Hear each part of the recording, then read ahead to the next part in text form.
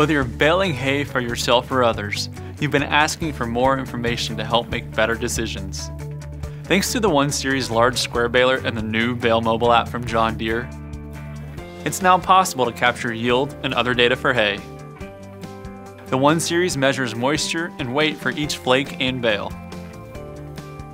The new Bale mobile app takes out real-time information to a whole new level, whether you're baling, loading, or in the office managing. Let's start with baling. The operator in the tractor can see information as the app documents the baling process.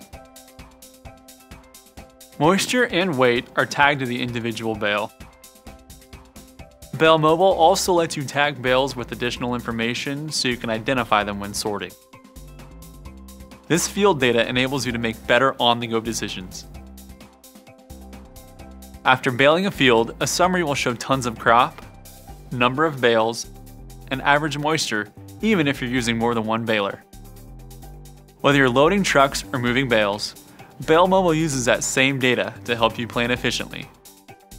You can sort by moisture, weight, and if preservative has or has not been applied.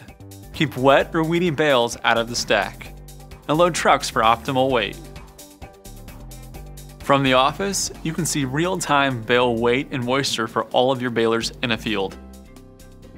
A summary shows yield information to help you decide on irrigation, fertilizer, or replanting before next season.